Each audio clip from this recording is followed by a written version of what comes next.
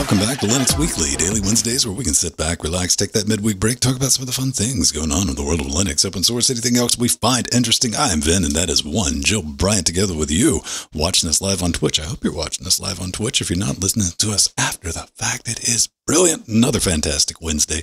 Maybe for some Linux, some other things that are going on, but I'm kind of dancing around on pins right now. I got a lot of stuff going on, a lot of new things in my market that I'm playing with. One being Reaper. That's right. We're coming not through Harrison Mixbuzz, not through On-Door. No, this skittled colored digital audio workstation. Definitely Skittles.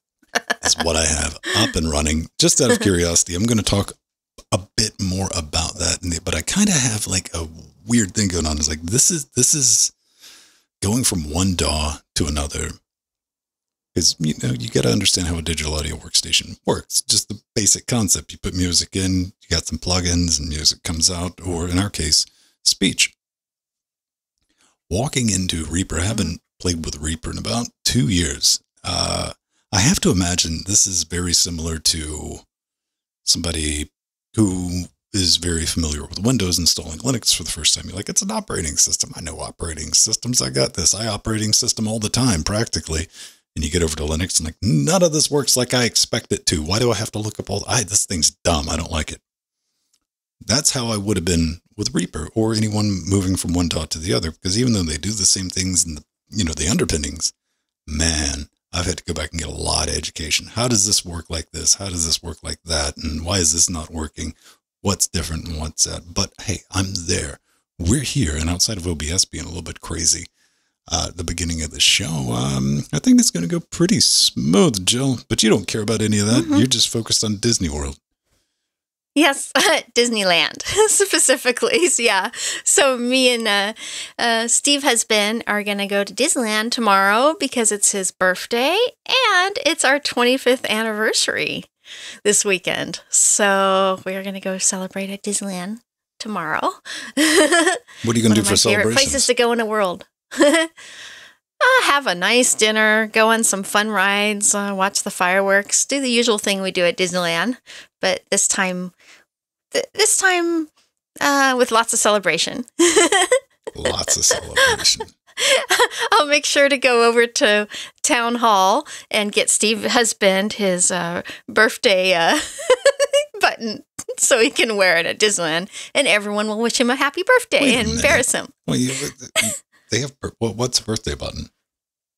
That you actually can go. There's on Main Street. There's a town hall where you can go and pick up buttons for birthdays, anniversaries that Disney provides them to give to you, and you can wear them around the park, and then you get recognized. Steve, you strike me as the type of person who craves attention. So, 2 buttons for you, my man. 2 buttons for you. Aw. He just wants to go have a wonderful Monte Cristo sandwich at New Orleans Cafe and their wonderful mint juleps. That's what he's really looking forward to tomorrow.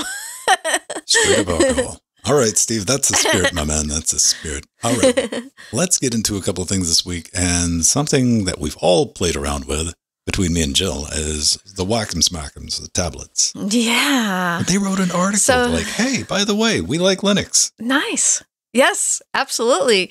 So Wacom pen and tablet devices, have excellent Linux support and are enjoying broad adoption by artists and designers using our beloved Linux platform, and they will continue to update and maintain their drivers. They love the Linux community, and their devices sell real well in the Linux community. Surprisingly, they do. Yeah. They do, even today, because we're looking at the website right now from the community.wacom.com. All this is going to be in our show notes. We're looking at a person who's drawing on a large Wacom tablet, and I looked that up. I'm like, how much does the Cintiq Pro 32-inch cost? A little over $3,000. Yeah, there's several $1,000s, yes. But a lot of the studios are using them, and not just the creative industry and Linux enterprise environments, but the finance industry, banking, medical, and the public sectors. are, adopting Linux solutions with pen-based workflows. So they are doing really well in sales, but as a result, they're contributing greatly and wonderfully to open source and making drivers that work well with their devices. And, thanks to Wacom's partnership with Red Hat, they've been able to see Wacom device support and adoption across many Linux distributions. And the distros they officially support are CentOS 8 Stream, Fedora Workstation 35, Red Hat Enterprise Linux 8.5, and Ubuntu 20.04 LTS. And, of course, their devices work in most of the Linux distros, but those are the ones that they officially support. And they recommend actually using the GNOME 3 desktop because the GNOME desktop is great for pens and tablets. It really is. Really good at that. I don't know. I'd sit back and be like, I'm looking at what they support is probably whatever a distribution manufacturer ships as the default desktop. I'm looking at you, Red Hat. GNOME 3. No. I got to think back, man, because you remember when touchscreens back in the day, they were very novel little devices. Sometimes you would even see like absolutely. a CRT touchscreen, like, ooh, this is neat. This was moon technology. This was the future. Everything's going to be, movies, television, everything promised these touchscreens. They were rare, and they were also wicked expensive if you could find them. And, Wacom, the Wacom tablets are not cheap, but they're the kind of the industry standard at this point for the people who absolutely need them because, these days you can get reasonably good touchscreens on like Microsoft Surface. I get a Samsung S6, which has got, even the reviews are like, oh no, this is really good with pressure sensitivity and tab. I take that back. I took the stylus out and went, like that one time, clipped it back on, never used it since. But back in 2016, Wacom's been at this for a long time, I should say, just like right out of the gate. They've been doing kernel driver contributing to the kernel since like 2002. But back in 2016, they set it up, the kernel driver, so they can just like readily support any new products without patches or anything like that. So that's the type of commitment that you like to see from a company. And they made a really good point. Fantastic point about deployments, because, if you're setting up, 60, 70, 100 plus workstations, that Windows license is going to add up quick. Yes, absolutely. So, now more companies want to deploy the open source and free operating system and save money. It makes sense. And they even pointed out in the article, like, hey, you can tune Linux like really good for, single use cases, multi-use cases too. But if you have a task, if you basically need to create a butter robot of a device, a PC that is specialized for one thing, Linux is the go-to thing, and you're never going to have to worry about like your updates are ready to install. I'm going to tell you more about Windows 10 at the end of the show. Stay tuned. I'll tell you. Yeah. Well, speaking of Wacom, Ven, do you remember using their SCSI devices? I still have several Wacom pen touchpads from the 80s that still work well. And they're supported on Linux. 100% that I've ever walked by is all the Wacom stuff. I was made aware. It's like, that thing's expensive. Don't touch it. Understood. That's pretty much my relationship. Yeah. Well, the nice thing is today they have tablets for, for any budget, including for students. Like my students use the ones that are under $100, $60 to $70. You can start with a Wacom Bamboo tablet. So they do have ones that are, a price range for people who can't afford, one of the real big expensive ones. So at least there's that. Well, it's still fantastic. I mean, they do have budget cost reduced. They're not necessarily, they don't have screens per se. They're just surfaces to draw on. Just the surfaces to draw on. Yeah. And that's a game changer. Touchpads. And I say that as a Jackbox professional. Somebody trying to draw and like Drawful or the TKO games that we play sometimes in the after show on Saturday. The laughable creations. Now, it's part of the charm is trying to draw with my right hand using a trackball, and it never works out well, but it's usually comical. Yes, absolutely.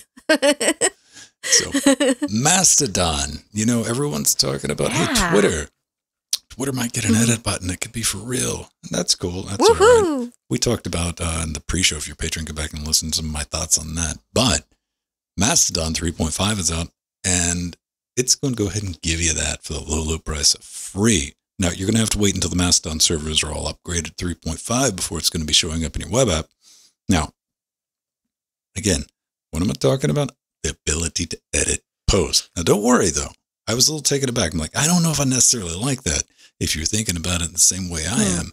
But the original and previous versions of the post, they're going to be saved. They're going to remain accessible throughout your history view. So you're going to have a record. And that's what I was kind of worried about. I'm glad to see that is there.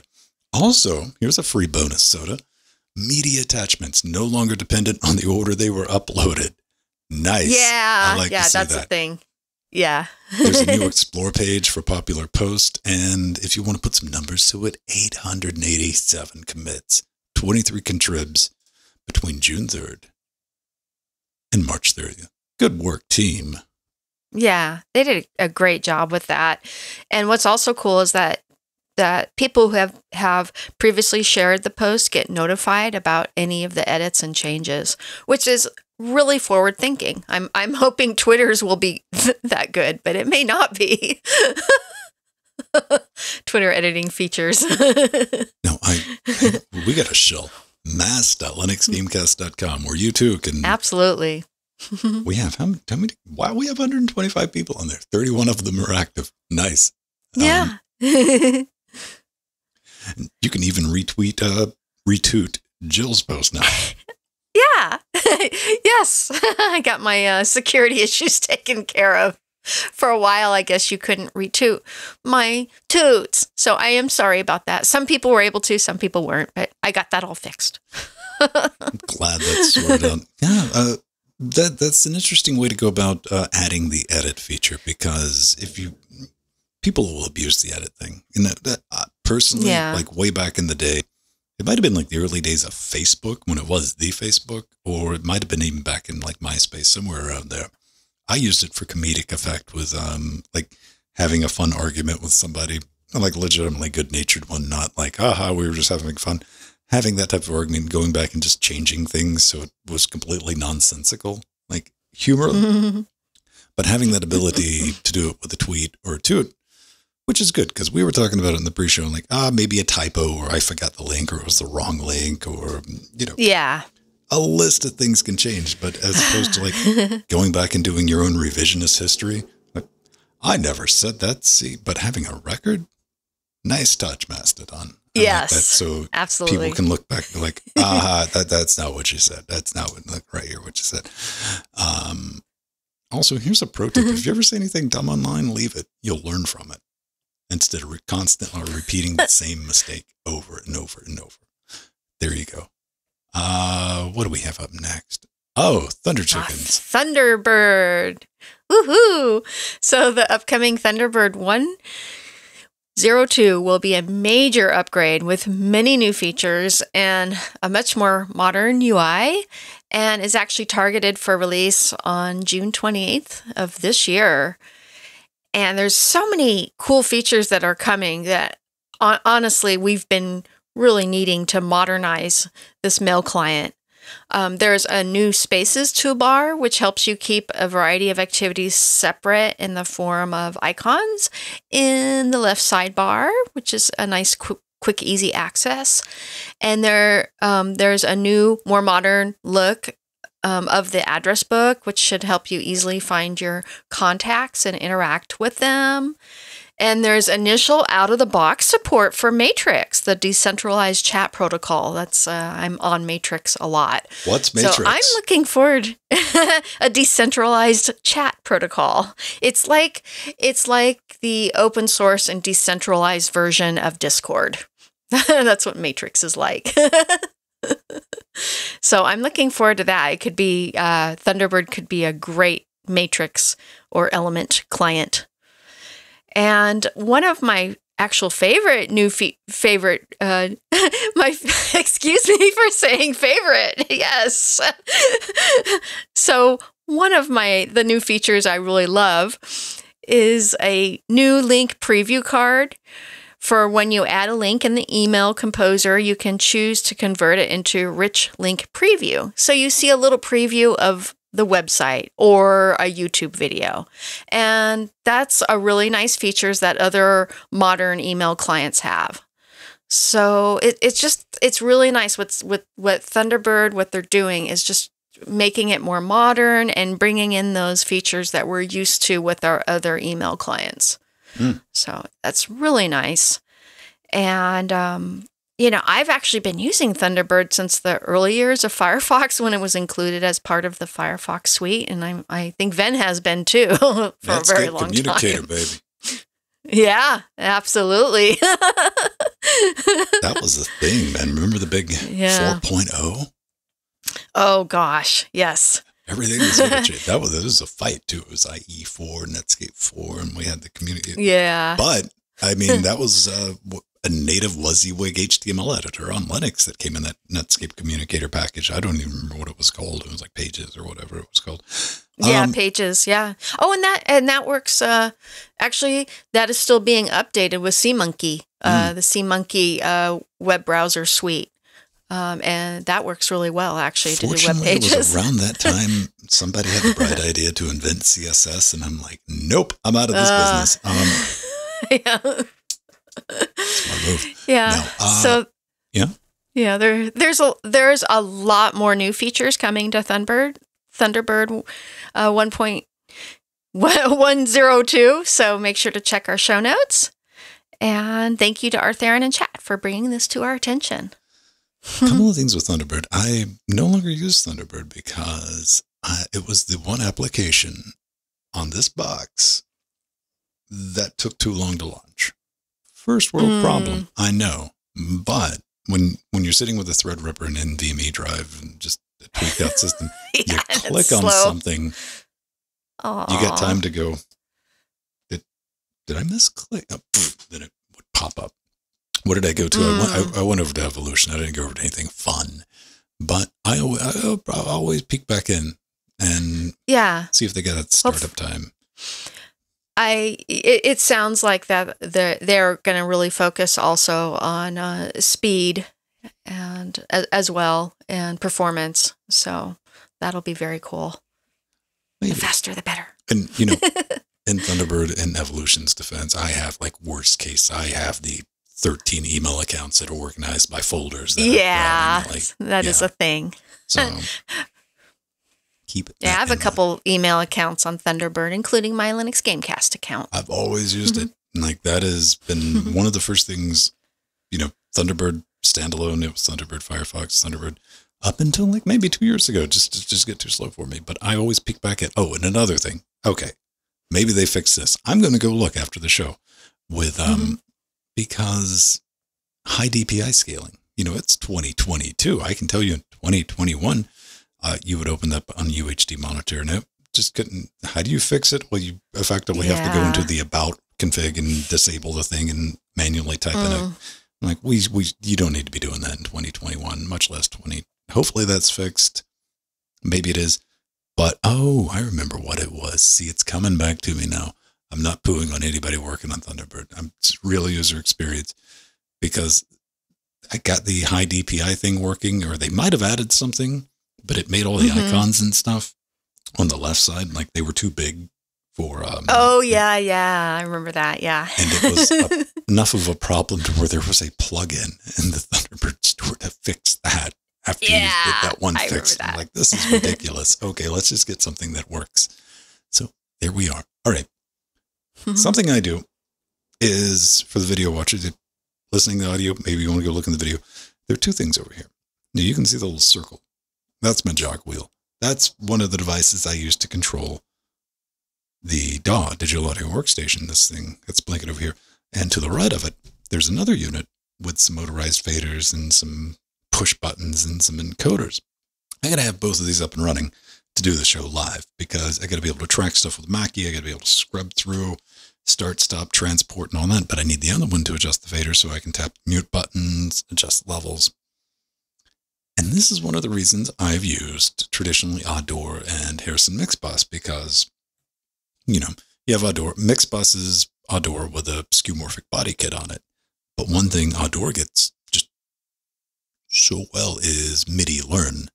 And that's where I can take, you know, a controller, and it could be a keyboard. I could do it with, you know, any type of MIDI device, and say, hey, this button on the screen, when I press that, okay, I want to press this button on this controller, and it's going to press that button. Or if I move this slider up, it's going to move this down with a fader. However you want to do, however, and you can do inside like plug-in controls and all that. Reaper's always had a problem with that. Now, it's good with Mackie mode. This, I don't want to get too deep in the weeds. You got two modes. Well, you got a bunch of modes. Two modes that I use, Mackie mode and MIDI CC. Mackie mode is kind of a predefined map for the controller. So you plug a controller and it's got a bunch of buttons, jog wheels, and all that. You say, this is a Mackie device, and that's it. But you can't change anything of the predefined everything in there. You can't move it around. You can't shuffle. It's like, oh, I want this button to do this, or I want this fader to move this. That's not how that works. That's where MIDI CC comes in. MIDI CC is just a blank slate. You can just get all your coders, your buttons, your faders, and teach it. Reaper was good with the Mackie stuff. The teaching it with the MIDI CC stuff, it wasn't so great with, especially with motorized faders. It didn't know what to do with it. Finally came across something that I want to tell everyone about, called ReaLearn. What is ReaLearn? Man, it solved all my problems. That's exactly what, and this is ReaLearn squared, I guess it is. It's a VST plugin, instrument plugin for your DAW, and it works with Reaper only. I like how they say that. I'm like, okay, just in case, don't try to use this with something else. I guess somebody did. Controller presets, conditional activations, projections, anything you can throw at it. And it is wicked simple to set up, easy to use. That might look like moon glyphs to you, but if you've ever dealt with MIDI, you're like, oh, I get this. I understand what's going on there. And it's available through Repack, which, here's something my Linux brothers and sisters will appreciate. Reaper, the DAW itself, effectively has its own app repository built into the DAW. So nice. You can search things like, oh, and you can add new repos, like your app, you know, sources.list. You're like, hey, this person's got a repo. Oh, I'll put that in there. Let's scan that. Hey, now I have this other new stuff. Yeah. Very happy to see that, and it works very well. I haven't had a problem with it.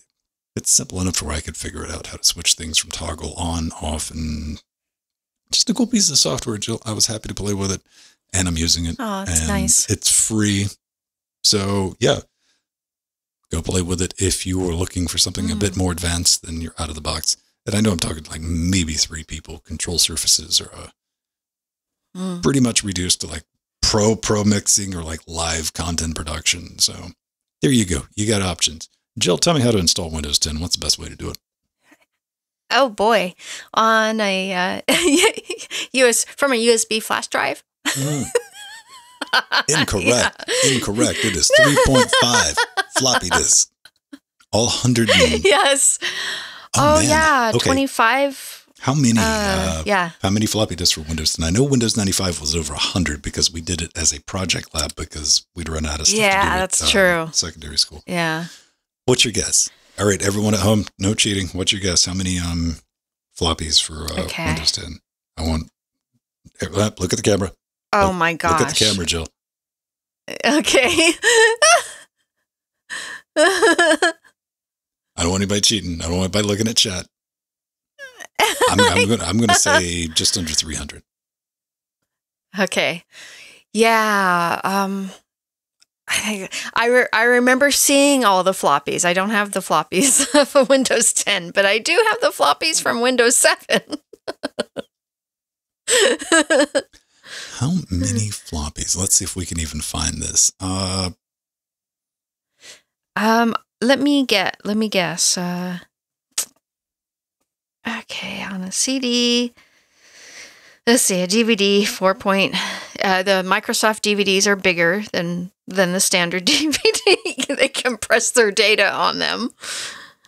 So let's say, nah.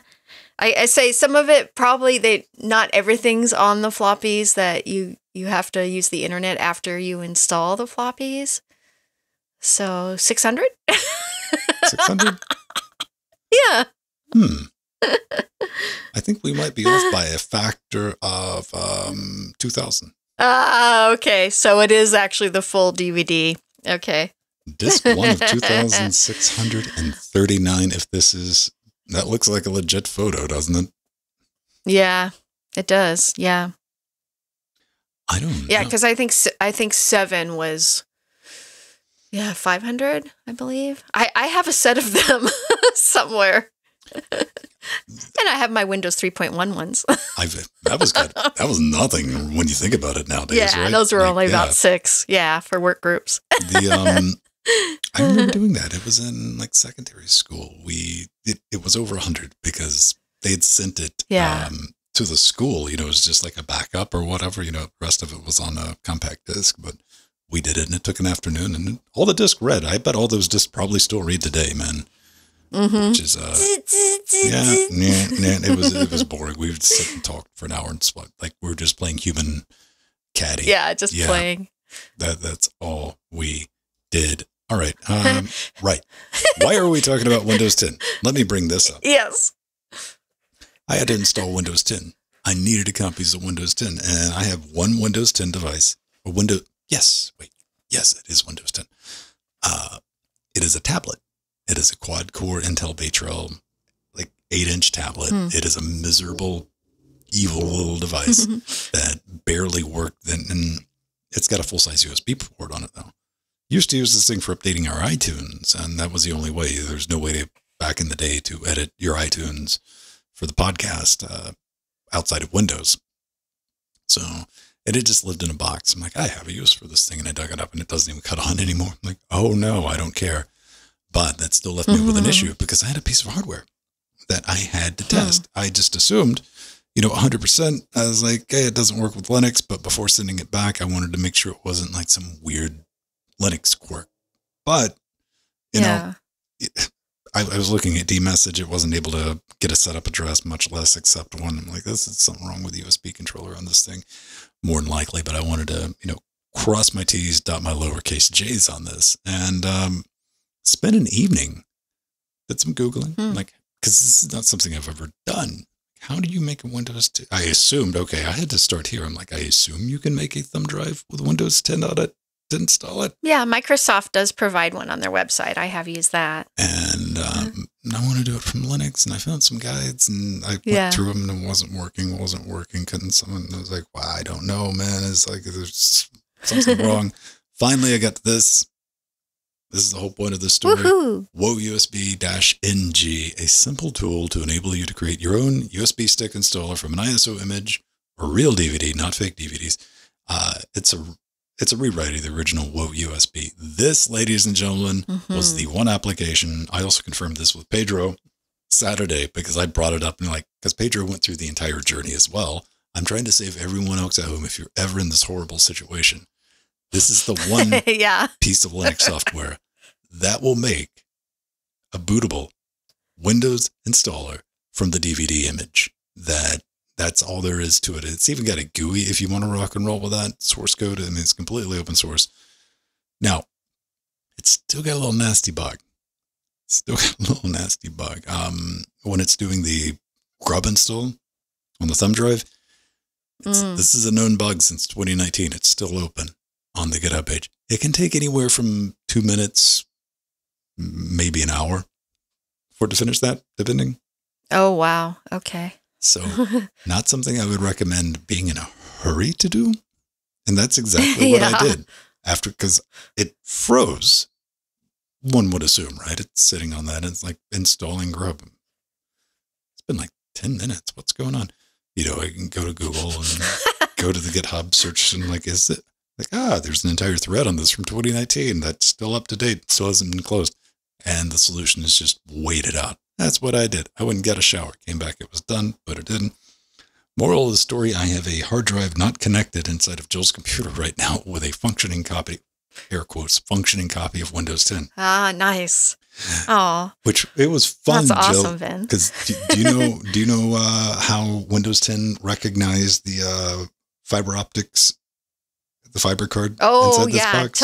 Tell me that story. It's short. It didn't.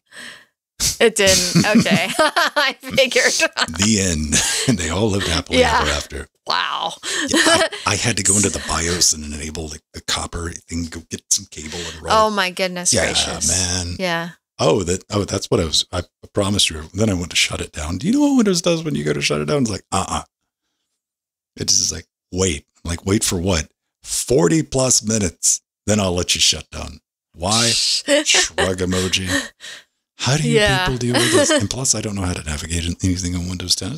I think you were listening Saturday. I was asking Pedro, since he works with Windows, like, how do you find applications in Windows 10? He's like, well, you just type the name. What if you don't know the name of them? Yeah. Yeah. Just like people complain about using applications on Linux. It's like, okay. Yeah. In my attempt to empathize with my brothers and sisters, if that's how you feel about Linux, I get it then. Okay, because it's like I have no intention to learn any of this. Bye. But I'm not going to blame Windows 10 for it. It gets enough hate because there's Windows 11. You can hate on that now.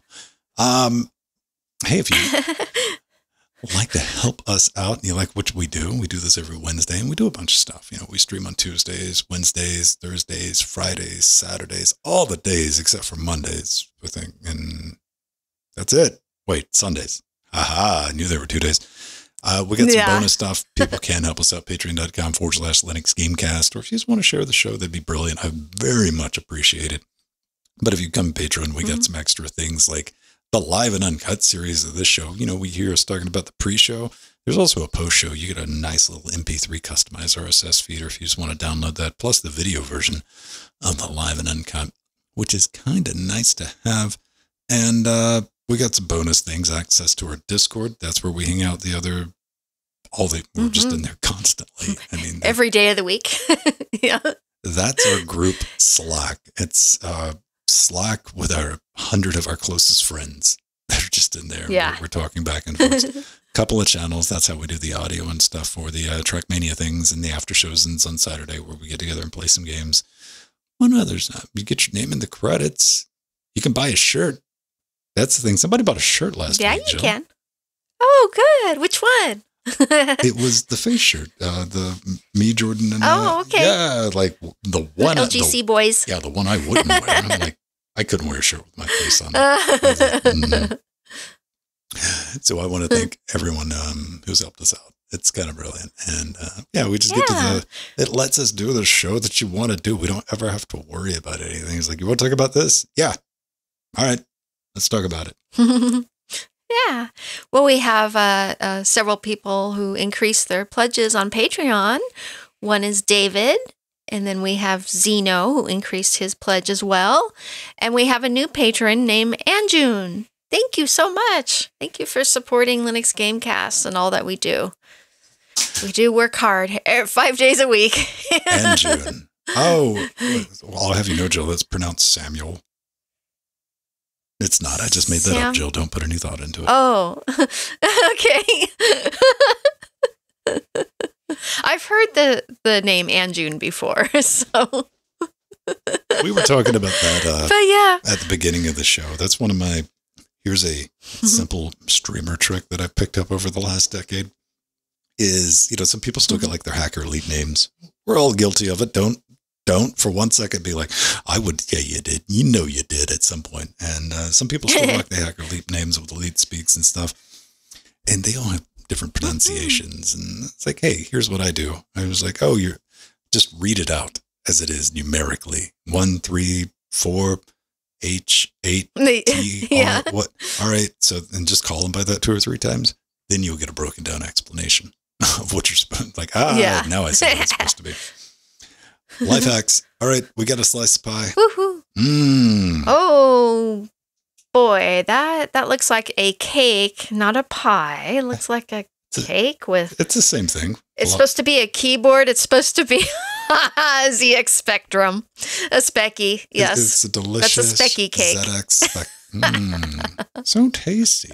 I mean, listen, I personally, you should never say anything because I mean that thing looks like it survived the plague.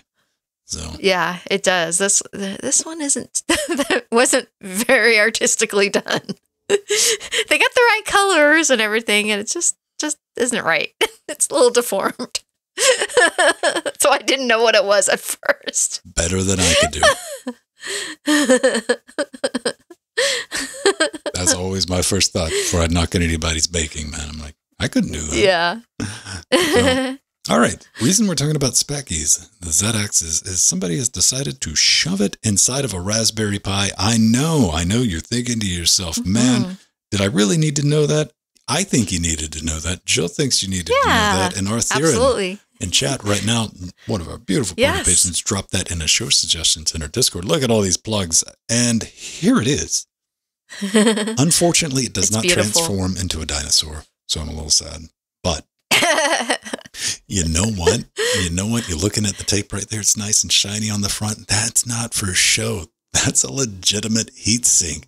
Dude had to put on it to keep it from melting so we could get it to boot in a little over 16 seconds. But yeah, this comes from magpie.raspberrypi.com. They do things like this all the time.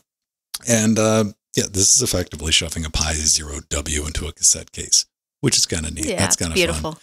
16 seconds later, it boots Fuse. That's running it, which is the Specky emulator. After what we were just talking about, attaching that chunky heatsink, which looks the part. And I love this because this keeps in the proud tradition of haphazard tinkerers with just a little bit of electronics experience, making fun things. And, you know, the electronic to Durkin is tradition. I'm like, how can I shove a thing into absolutely. that? You know, if you're looking like old TVs, but look, it's got a nice little composite video out and mini USB. There it is. Look at the little Pi 0W hanging out inside a cassette tape that, again, I must point out, does not transform into a dinosaur. No, that would work nicely for my Timex Sinclair.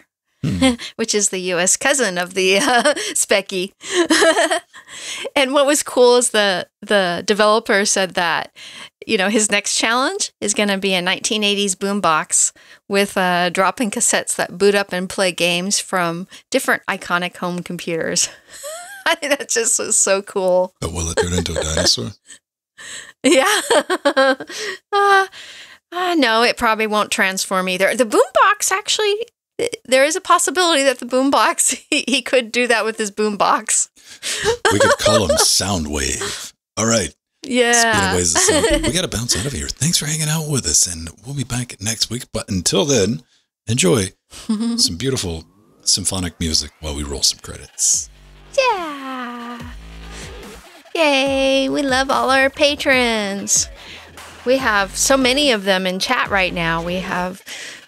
Artherin, Inertia, Steve Husband, Justin. I want to thank all our executive producers, Drummer, Kako, Pabble, Chicago, Darkwing, Abstraction, Rocket in with that. Who else we got? Sea Monsters, Renal, Veritanuda, Justin, Frosty, Strider, Hakeem, and David, Death Notes, Dodger, Cheesy Bacon, Jory, Benjamin, Doom 2.wad.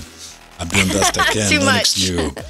Ajad, -9, Phil, Yannick. Episode 321. See, I can read that. It's nice and slow. Yeah. We got Katana Steel. We've got Mr. Alert, Cinemetro. See you next week. Bye-bye. Love you all.